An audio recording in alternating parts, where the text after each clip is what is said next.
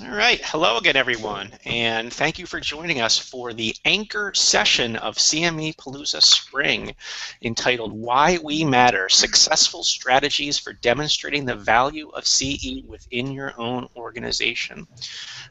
So this is the last of our 9 presentations during CME Palooza Spring. I'm Scott Kober, CME Palooza co-producer. For those of you who have been watching live today, you've probably seen more than you want of me, but you'll just have to deal with it for just a little bit longer. I want to thank everyone for sticking with us, for joining us for this session. So a few housekeeping items before we begin.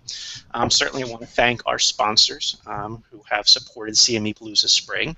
They include gold sponsors Intelligent Medical Decisions and Archimedix, silver sponsors Genentech, iMedix, and MedPage Today, and bronze sponsors Advanced Studies in Medicine, Clinical Care Options, CME Matters, CMEology, CME Outfitters, Decision Simulation, Educational Measures, Forefront Collaborative, Global Academy for Medical Education, Highmark CE, Impact Education, Infograph Ed, Platform Q Health Education, and Vindigo Medical Education. So there are a few ways that you can ask questions during this session for those folks who are watching it live. You can use the MedPage Today text line to send in a question. The number's on your screen, 267-6660-CME.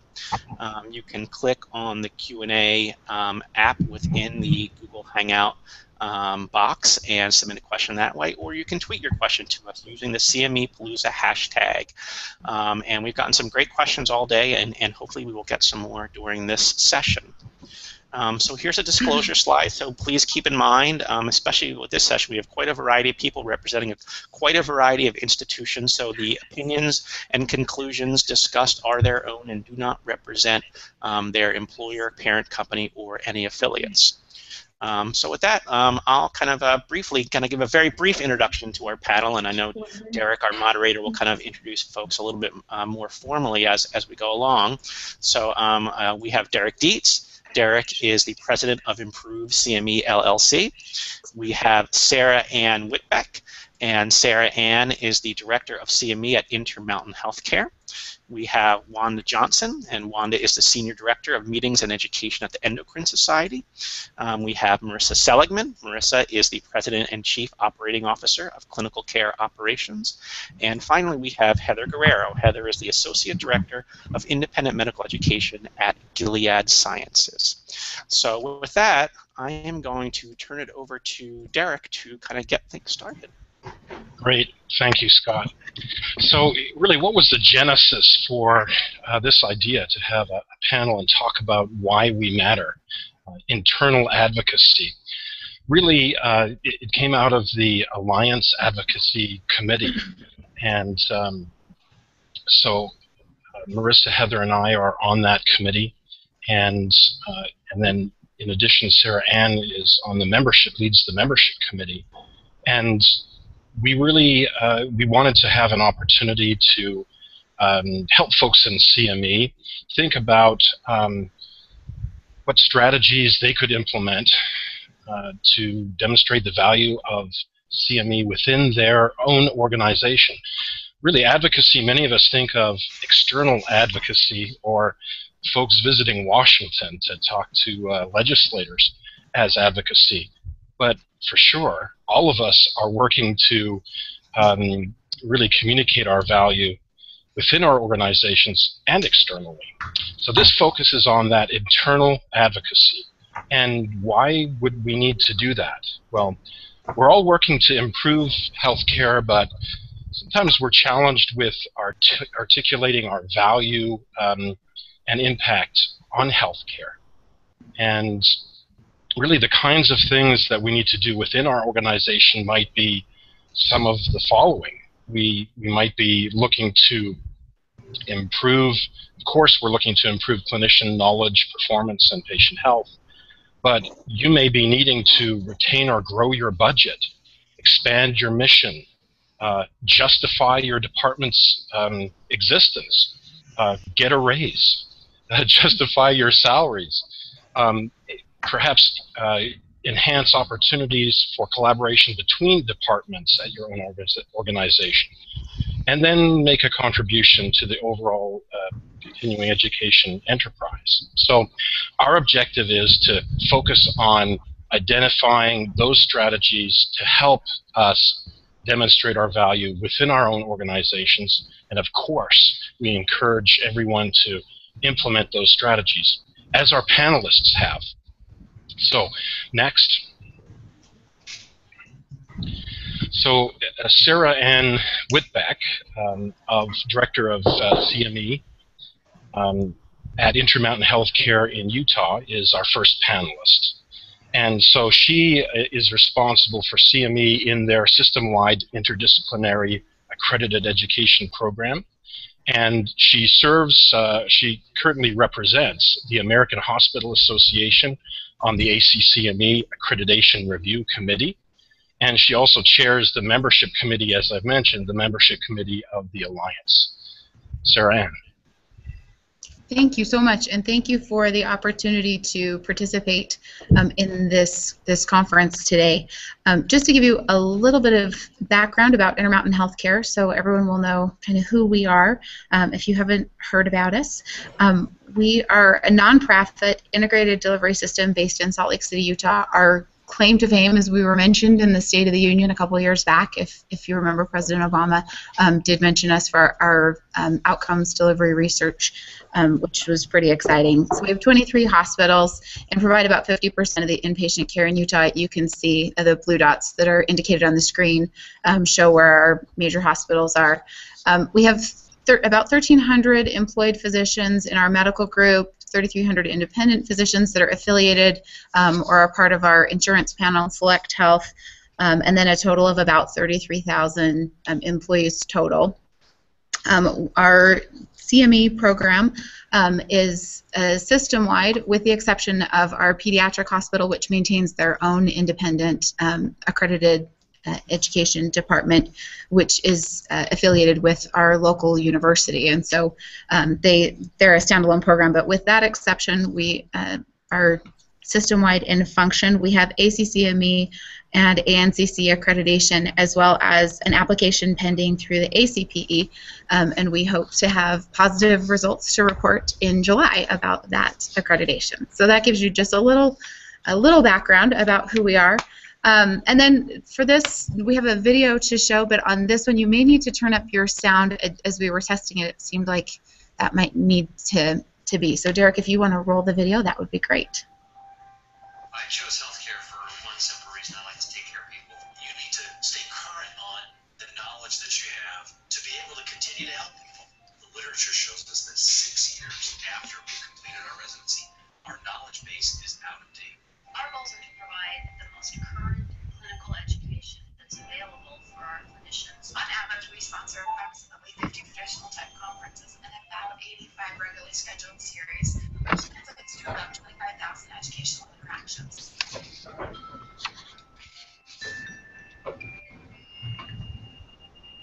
Today, we also have online learning. We have smaller group conferences with hands-on experience, training. We have audience response systems, which generates discussion. One of the most important characteristics between a patient and a physician is trust. They don't want a physician that's 20 years out of date on their knowledge. So CME keeps us right on that cutting edge.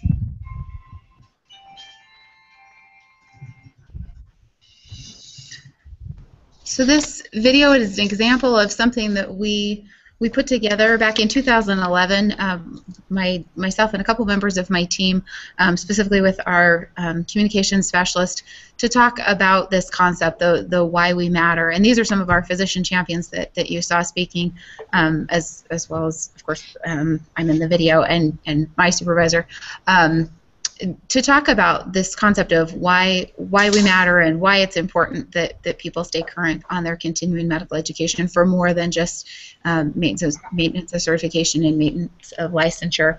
And it was interesting as we started talking to people how much they had to say. Obviously the video was only a minute, but we had many hours of footage to trim down, because people really are invested in our culture, and we were very pleased with the overall result. We used this video, played it at the start of many of our activities. We posted it on our Facebook page, on our general website, and really tried to get this message out. I think, at that time we had a communication specialist who was specializing in video, and so it's more of a professional quality than we have produced in subsequent years. But I think it's something relatively simple that other people can do, and that I would encourage in other programs if you have the resources or champions that are interested. So this next slide, James Reinertsen is someone that we have quoted and used in some of our materials, saying, physicians hold a peculiar kind of trump card. They do not make safety transformation happen, but they can prevent it from happening. And I think this is not only true of safety transformation, but really of any changes that we're implementing. And I included this because I think it speaks to culture. Our physicians are very invested, and I think that is the first step of making continuing education really matter within your organization.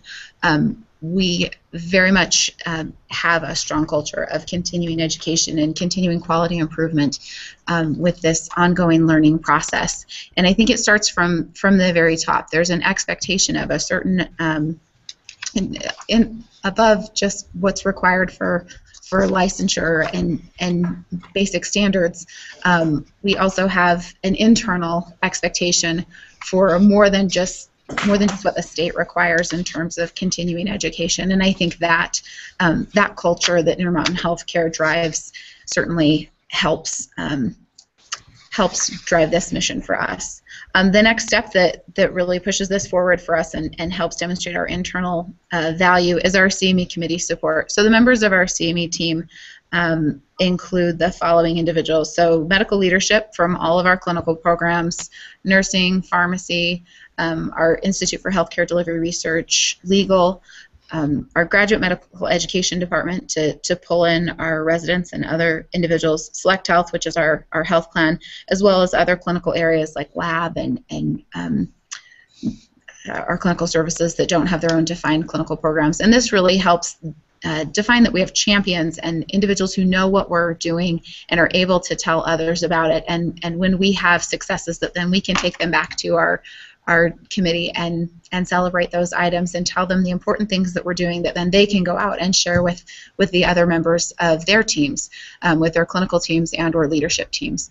Because we are spread across the state of Utah, it's very important to us to have these individuals going out and telling others the great things that we think we're doing. And then finally, the third piece I would say that helps us with driving home this mission of why we matter is really our mission statement overall for Intermountain Healthcare. So our mission statement is helping people live the healthiest lives possible.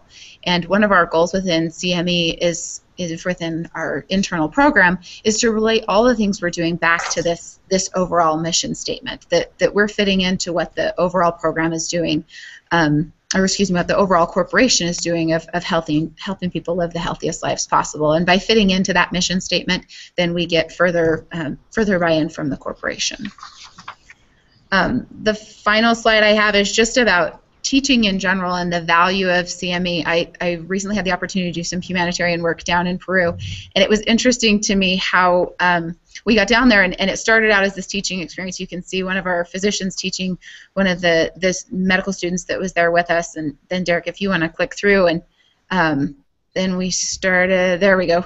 Then as we got there by later in week 1 and then again in week 2, they said, well, we know you do educational lectures. We had translators and started chatting with them and said, we realize you do education, and would you share with us? And we said we'd be happy to. We had a group of physicians with us, and what quickly came about was grand rounds in Peru, and they were so grateful and saying, we're so helpful for the humanitarian work, but more grateful still for this sharing of knowledge and this education. And it just further drove home to me how important CME is, and how grateful I am to be a part of this industry that continues to give back and grow professionals even more.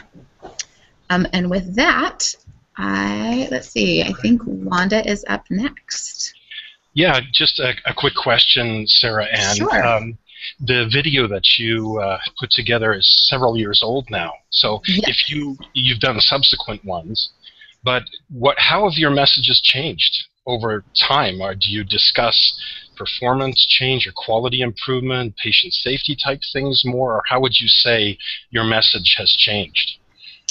I would say definitely more so about outcomes measurement. At that time, we didn't have an outcomes analyst on our team, and let's see, we've now had an outcomes analyst for about 18 months, and so the newer version, or the version that we're about to release, is more about the outcomes that we've been able to demonstrate, and the most recent version, or the one that we're just about to, is discussing the difference in an activity that we had live on site versus one that we launched online, and comparing the outcomes difference to be able to say, you know, both were valid and had impact, but let's look at the actual outcomes of these different educational modalities. So it is different now that we have a specific outcomes analyst dedicated to our program. We're focusing that direction more so now, whereas at that time, as you can see, we were talking more just from a physician-driven angle.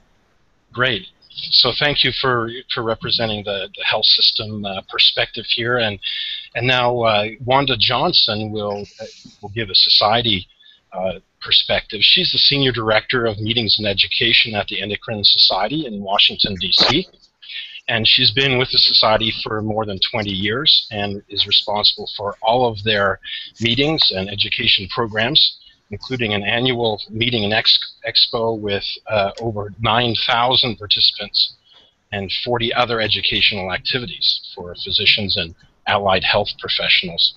She's a surveyor for the ACCME and regularly presents at national meetings such as the Alliance meeting, and she's a board member for the Professional Convention Management Association. Wanda? Good afternoon. So my goal is to provide you a bit of a perspective from a specialty society, and to also give you a bit of an understanding of some of the challenges that we have had in making our value known. So the Endocrine Society is an international membership organization. We have over 18,000 members who are all over the world. We have about 73 or 74 countries that are now represented. We're a little unique in that we have a tripartite membership, which includes basic scientists, clinical scientists, and physicians. So we really do cover bench to bedside in the looking at the educational needs of our members.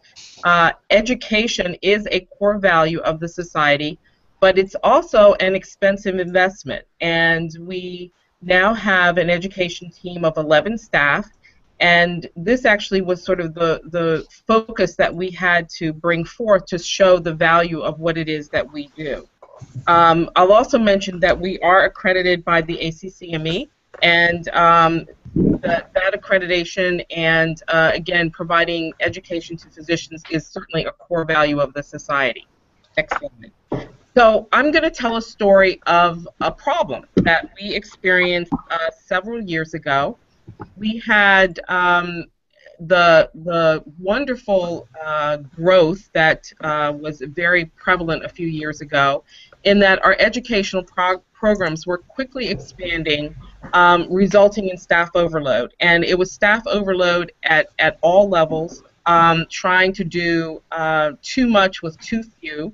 We had projects that suffered from lack of attention. They either languished and took a long time to be delivered, or they were not delivered maybe with the quality level that we expect. We realized that there was a need for new staff with different skill levels, and we had to sell a reorganization of the department that included increasing staffing. And this was in a time where, you know, the organization really was trying to stay quote-unquote lean and mean, and staffing was not something that you just said, oh, by the way, I need a new staff person, and it happened. So what we did was we realized we had to show why we matter and why what we do as an education team matters to the organization. It was already acknowledged that this was a key core value of what we do. Our annual meeting and our journals rank #1 and #2 in terms of what the members found to be the most value with the organization. So we knew that the education programs generated revenue. We are viewed as one of the revenue streams for the organization. We also knew that we had education programs that we needed to create to meet the needs of a diverse membership base. It wasn't that we were just dealing with physicians. We were also dealing with clinical scientists and, again, basic scientists. We also realized that there had been a change in the environment. It was not the same landscape it had been previously, in that educational grant proposals needed a new level of sophistication. And we also found that the reliance on members being able to really help us develop the programs, develop the proposals, was changing based on their availability. I mean, everyone became, extremely busy, and while what they were doing with the society was important, it was not part of their core job. It wasn't why they got paid. So they had the challenge of trying to figure out, how can they work more effectively with us, and we needed staff that could work with them. So what we did was we had to sell to the C-suite. We had to get our executive leadership to understand what we needed in order to stay effective and competitive. So we knew that we needed to stay competitive in securing grants. In other words, we needed to focus on assessment and outcome. While we, always had done evaluations, we hadn't necessarily gotten into the more complex levels of assessing outcomes, and we knew that that needed to change. We also needed to manage the growing portfolio of not only CME activities, but also MOC activities, because again, the society was trying to meet the needs of our members, and at that time, MOC was a rising area of interest. So we needed to have dedicated project managers and a different type of expertise among the staff. We anticipated that while we had been growing previously, that with this change in staffing, we could create additional programs which would increase revenue with increased capacity. In other words, the better trained the staff is to be able to manage more complex proposals, manage more complex projects, manage collaborative engagement, the more opportunity that we would have for the organization. And so based on our preparing a sort of a proposal on what it was we thought we needed and what we anticipated the results to be, we got an agreement to reorganize the department and bring in specialized staff. And what we did so that it wouldn't be just a complete hit to the budget, we did graduated staff growth. So we added 2 staff, then we added one additional staff, and then an additional staff person over about a 1-year period. And what we did was we brought in someone who provided us analytical skills, again focusing on assessment and outcome measurement. We focused on online learning, an area that we wanted to grow as we were going to be bringing an LMS on board. We focused on our accreditation. And so the goal was to, again, try to get the organization to understand that while we had experienced phenomenal growth, without a true commitment to bringing in the right staff, we were going to be stagnant, and in fact we might fall below what we had hoped to accomplish because we just didn't have the bandwidth to do it. So I think that there is truly an importance to understanding what the value proposition is of the CME unit, what the value proposition is not only from a revenue perspective, but also value to the members. And based on that, we were able to build on the team that we already had by bringing in additional staff who were able to really enhance what we're doing and how we're doing it. Great, thank you, Wanda. So I took two things from the end and if you can just validate that they were some of your key messages. One was fairly obvious, is the additional revenue that would come from the additional emphasis. But then the second thing was the value to your members. And those were key messages that you communicated upwards to the C-suite, as you call it. Yes, it was, you know, that we really focused on what we could do from the member perspective and how this change would enhance our ability to interact with them. So instead of asking the members to help us write post-test questions, for example, we now have someone on staff that can draft those and then send them to the member to review. So they're not having to start from scratch, but they're better able to quickly respond to a request. You know, reviewing something is a lot easier than creating something. And so we wanted to show that we would be able to help with some time savings for them to still stay engaged with us while creating the educational programs that they have really come to rely on us to create at the level that they expect. So, you know, it has to have a certain degree of quality to have the Endocrine Society's name on it, and by them being able to work with us in a different way, given that we have a different capacity on the staff, I think that everyone has found that to be a win-win. And then in terms of the additional revenue, again, you know, you have to be able to measure whether or not the educational engagement is in fact changing physician behavior. And if you don't have good design in your assessment processes and then in your evaluation processes and being able to measure whether or not there was a change, you really are not competitive anymore. And so we were able to ensure that when we submit a grant, we are as competitive as all of the other folks that are going after that dollar, and it has resulted in additional grants that we have been able to secure because we changed the way that we were writing and interacting with trying to develop those grants. Great, thanks, Wanda. And Dr. Seligman, Marissa is our next panelist, and she represents the medical education company Perspective on why we matter. She's the president and chief operating officer of Clinical Care Options, a highly recognized education organization providing continuing education for clinicians using technology platforms that integrate innovative online and live formats and decision support tools. She's a very active volunteer in the CE/CME community. She's on the Alliance's Advocacy Committee and on the Almanac editorial board.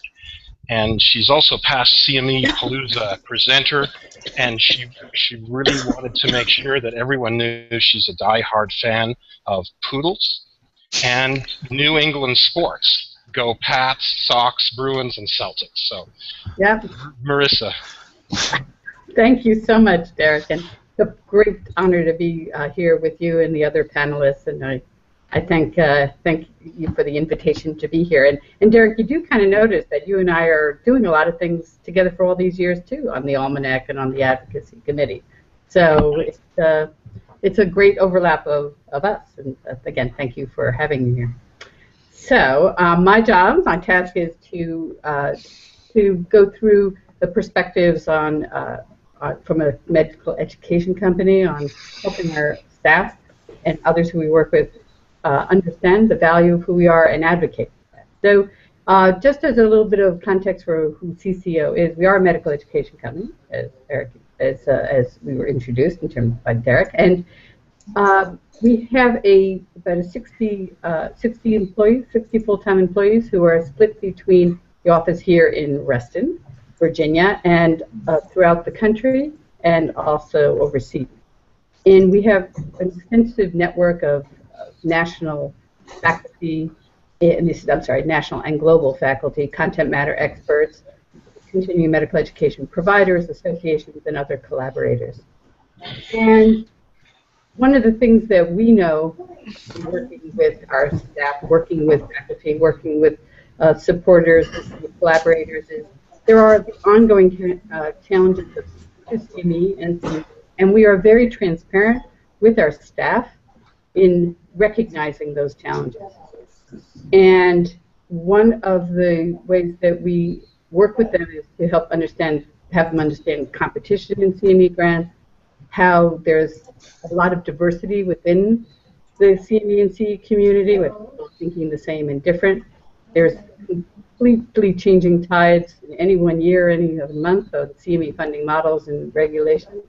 And key is learning and listening, and I hear that, learning and listening, if you will, to our constituents, through collaborators, learning through faculty, learning through others in terms of what's happening in the CME industry, and that progress is when change comes within, and that the best way to advance our areas in CME and CE is for the staff, the employees, the CCOers, to be advocates for what we do, and that doesn't just include for our company. It's for working with our faculty, talking to friends, talking to other people in other businesses to really advocate the value of CME and CE and the impact on clinicians and healthcare. So what we do is we communicate and active messages and for folks to act upon in the value of CME and why industry supports and why clinicians also engage. Addressing healthcare gaps, translation of science to practice, improving patient care, social responsibility and transparency, helping you responsibly use resources. That we provide expertise in specific disease area and therapeutic areas, and we can help advance the healthcare arenas through our educational design, development, and outcomes. And that key is the activity assessments, the data that we get back from our participants to lay the groundwork for more effective educational programs and impact on healthcare and associated data. What we convey is that it's really, really important to talk to faculty, to talk amongst themselves, to talk to others in our CME and CE arena, and again, others outside of us, to demonstrate an advocacy, to be able to say we do really terrific things in our activities and by being in continuing medical education in CE. So part of that is communicate. We communicate with our staff through quarterly what we call all hands meetings, and part of that is a lay of the landscape of CME and CE. What's the environment? What's the regulatory environment? What's the funding environment look like? How are we doing in our activities? And really get everyone who is internal and not on the front lines, not like us who are on this panel and others in CME and CE who are externally facing, but the people who are inside who are doing the work, who are really grinding out a lot of the activities that we're doing, to help them to understand what's happening in our world, in our industry, positive and challenges, and get them to help problem solve with us, help identify where we can come up with solutions relative to educational activities or relative to communications, whether presentations, external presentations, and really get everyone aligned through that all-hands meeting. We also have monthly communication. We have a monthly newsletter where we include industry updates, research updates, individual program and activity updates, what we've achieved, what we've done, and dissemination of faculty and participant feedback. So again, getting everyone aligned on the value of CME and CE and what we're doing, but not only what we're doing, what the community out there is doing as well. We align through, again, to ensure that everyone is focused on the value of what they do in our company and how it helps advance CME and CE. We have department and team communications, constantly improving what we're doing and how we're doing it, and to ensure that we are most effective and efficient and compliant, if you will, in all that we do. And critically, we align our department and our company and our department and individual objectives all together, so that we align through this alignment. We're seeking to get everyone focused on doing the right education at the right time, to get to the right practitioners, to get to the needed outcomes, impact and outcomes. So again, conveying that what we're doing starts with this, and that's our sentence. Go to the next page there, Derek. One more. There you go. And that we start with this, that we're dedicated to providing, and this is our internal mission. We do have this, and we come back to this and through our company objectives, our department objectives, and individual objectives on how to provide healthcare professionals with just-in-time, impactful, measurable education and decision support tools of superior quality and value to improve patient care. That's our mission. We're focused clearly on doing education that contributes to healthcare and provides value and to the healthcare providers and to patients. And the invaluable is not necessarily that CCO is invaluable, although, okay, as president, I'll say we are. But that's not really the intent. It's that the person themselves, the employee, the staff person, manager, director, whoever it is, everyone is invaluable to making this happen. And so that's where we align.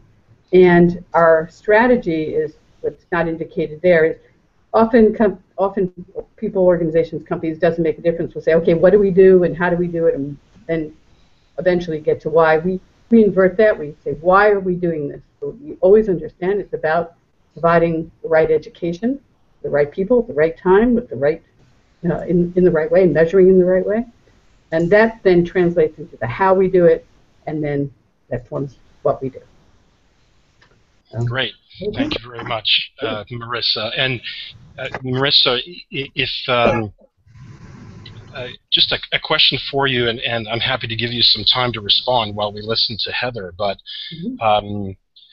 for you to think about this. But when you communicate the greatest things you're doing to folks senior to you, and I know there aren't very many, but when you communicate that upwards in your organization, what are one or two of the ones that you are delighted to share with them about your value? Sure. So if you'd give that some thought, and we'll move on to Heather, and then we'll come back to that. That's a similar question for all of our panelists, if you'd think about that. So Heather, representing now the commercial supporter perspective. She is Associate Director of Independent Medical Education at Gilead Sciences, and has spent most of her professional life dedicated to liver disease, hepatitis C in particular. And in fact, she started working with her father, a hepatologist, when she was 14, and worked with him for 10 years. She's worked in hospitals and colleges of medicine doing CME programs, patient education, advocacy, and clinical trials. And her focus at Gilead has been to push the department to support high-impact education measured through advanced outcomes. She is a certified healthcare CPD professional and has a master's degree in religion, philosophy, and society. So wise words from Heather. Hello, thank you very much. It's a pleasure to be here. Are we doing okay on time? Do we still? You're great. Yeah, we're great. Perfect. So let's just launch right in. I guess my slides moved around a little bit, but that's okay. So I'm going to talk to you a little bit about the way that we talk about the value of CME within my organization, and I'm going to show you some examples of some of the regular reports that I share with my senior management. And I also want to talk about how we talk about CME. And I've listed a few different things here. The first one being, the education partners participate. As soon as we support something, we are all a team. We're all a team trying to deliver excellent education with the same focus in mind, which is the patient, who's in the hands of physicians.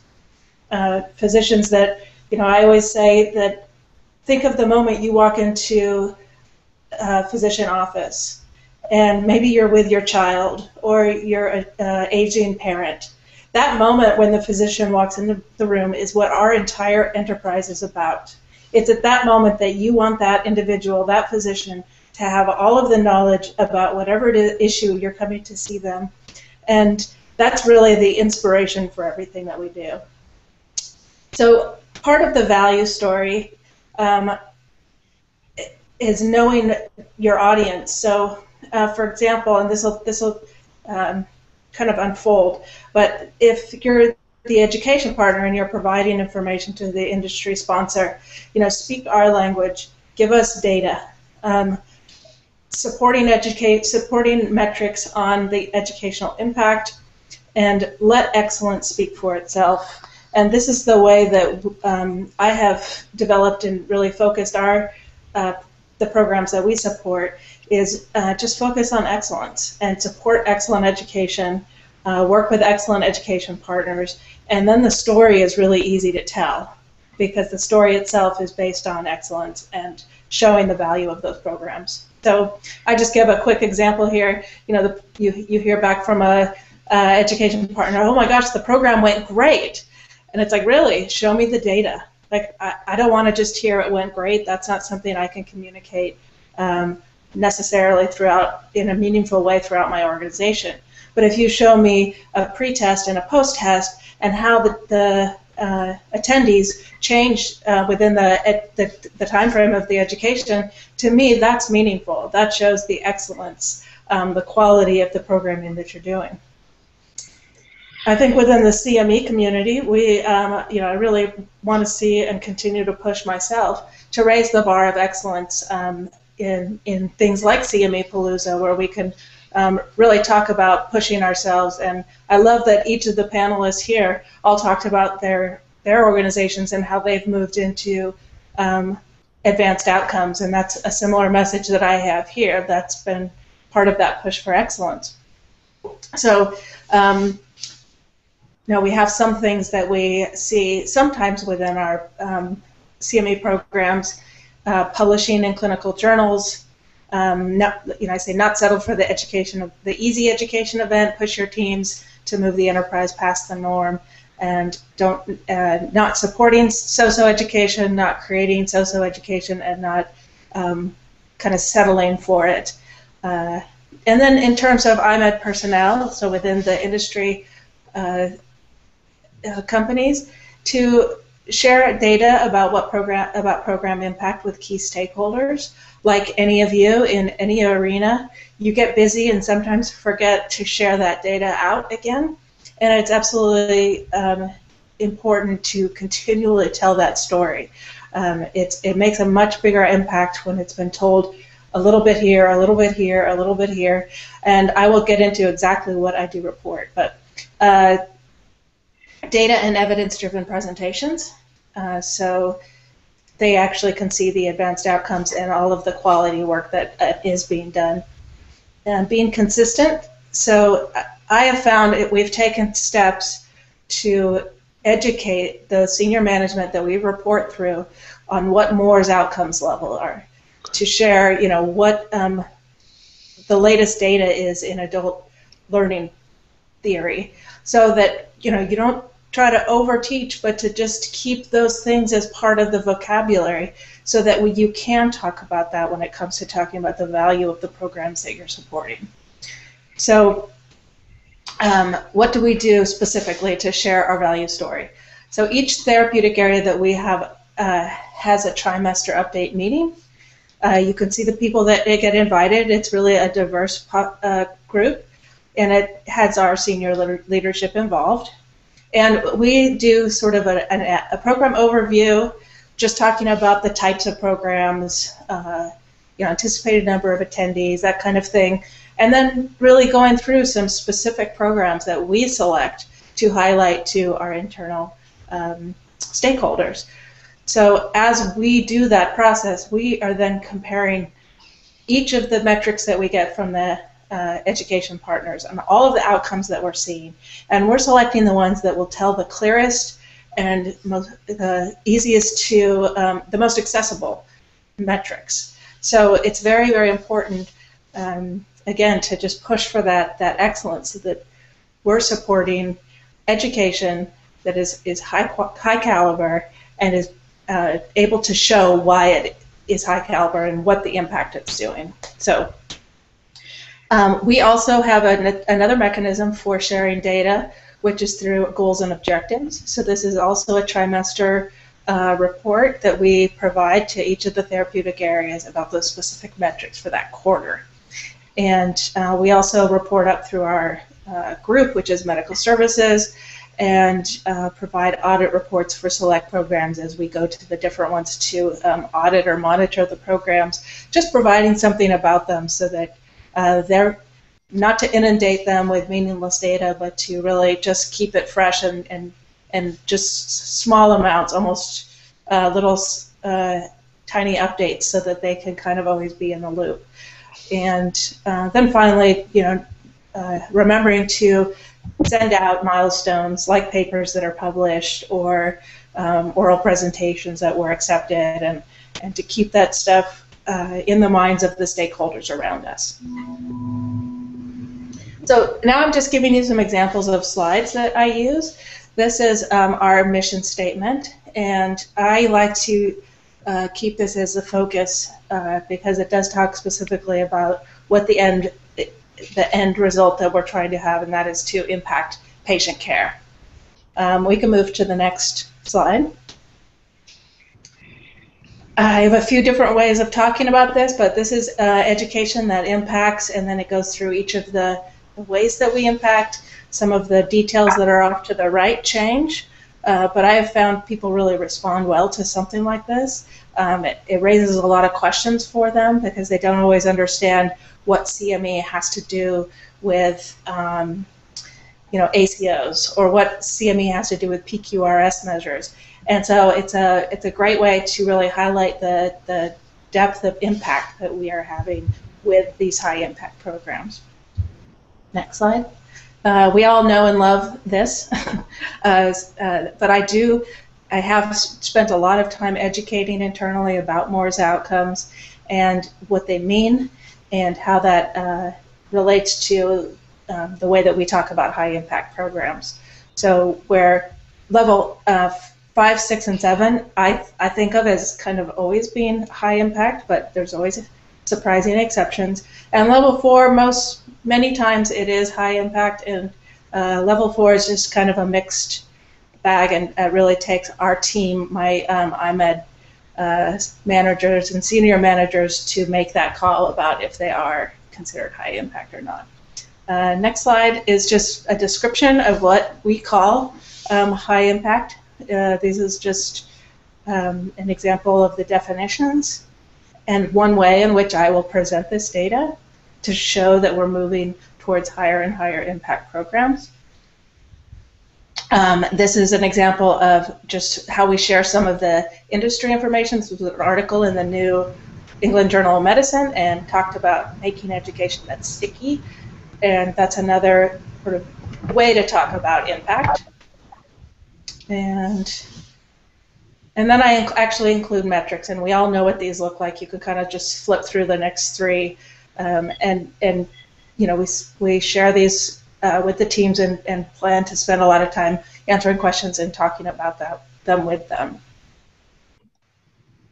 So again, I guess just to wrap up, a reminder, my perspective is that we promote value by supporting good education, by delivering excellent education, creating excellent education, and to continue to push the envelope with what is done within CME, because I think there's a lot of ways that we can improve what we're doing, and I look forward to the coming years where we're all beginning to see and make those changes within our organizations, as my panelists have demonstrated here. So thank you.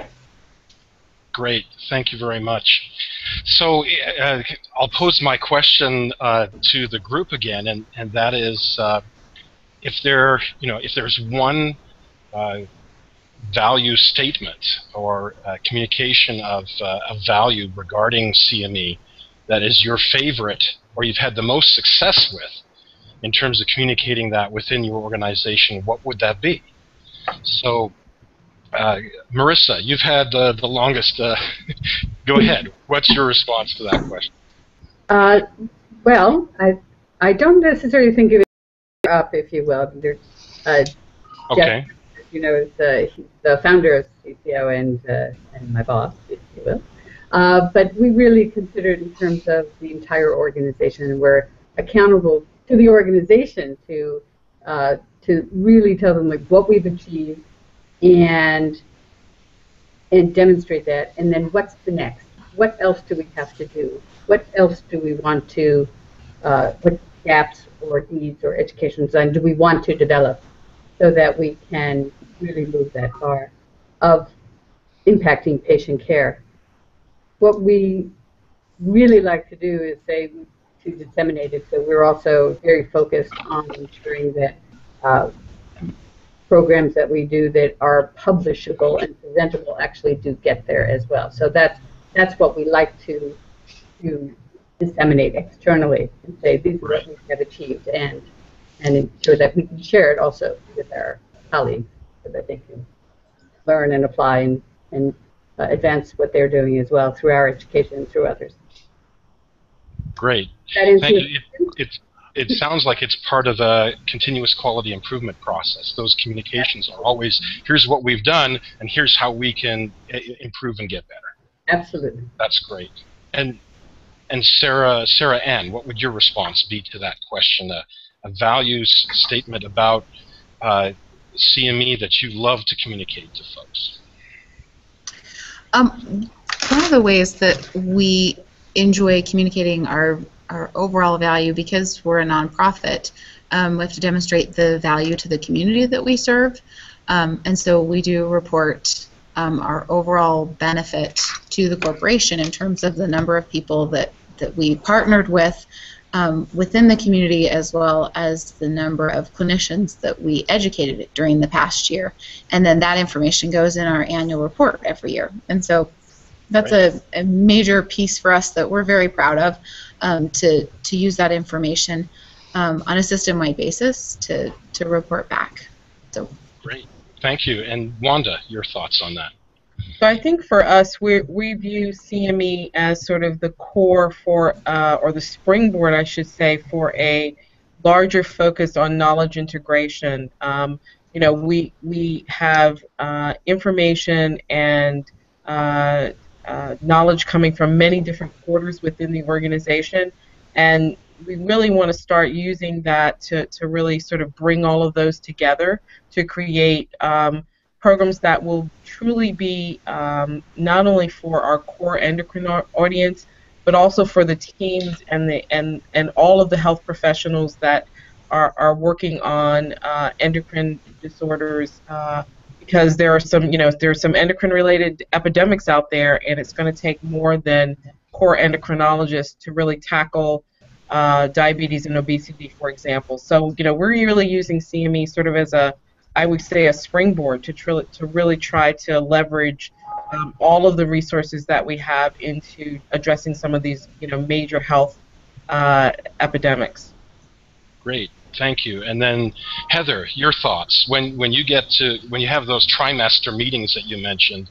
What's your favorite thing to say about CME? My favorite thing is my mission statement, our mission statement, which is Gilead supports excellent education that impacts physician behavior and ultimately improves patient care. So that's my favorite, that's kind of my mantra. And then with my teams and with education partners and with all of us within the CME community, my mantra is kind of be excellent. Just be excellent. And so the evidence that you use to support how you're progressing on your mission is some of those slides, those outcome slides, yep, that are evidence of your approach. How much time do you get in those trimester meetings to meet with senior staff? Well, there are meetings, so they, we hold them for an hour. Okay, great. Good. So I noticed some themes. These are very, very general themes in some of the comments, in all of the comments that were made. I'd like to share those and get your perspectives, and then we'll need some concluding remarks. But I noticed that frequency is key here, that there's got to be a certain amount of frequency of messages, a consistency in giving messages internally. The next one was, I heard words like easiest, clearest, small amounts of information that can be communicated. And so those were two themes that I saw. Does anybody have any further thoughts or comments on what you heard, perhaps from a different perspective that you liked and you'd like to employ? Any thoughts on that? This is where somebody gets to raise their hand, and thank you. Well, I think it's clarity is so important because in each of our organizations, sometimes you only get that touch point. You get someone's bandwidth only for so long, and so having that consistency, having that clarity, and having those multiple touch points is really, really essential to a clear message.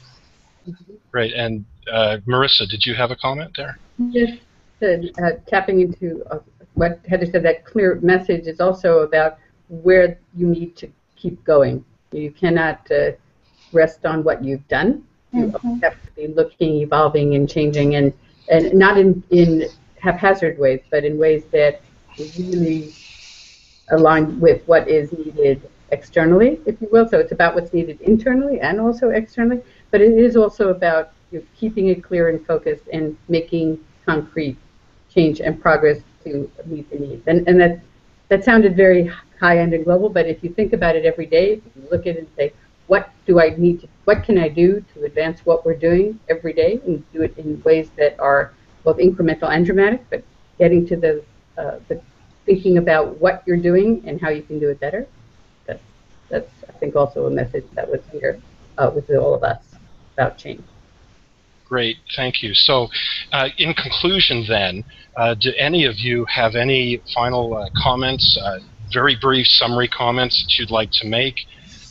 Now would be a great time to hear those from you, and then I'll have a couple concluding remarks. Anybody have any other things they'd like to share that I may have missed? Okay, great. Well, thank you for your participation, and we appreciate our panelists. There will be some additional resources that you'll see coming from the Alliance and the various committees to help the membership with this kind of internal advocacy and external advocacy. And so we look forward to doing those things. Thank you again to our panelists and to CME Palooza for this opportunity. Okay, well, thank you so much, Derek. And just a few slides to wrap things up, as this is our anchor session.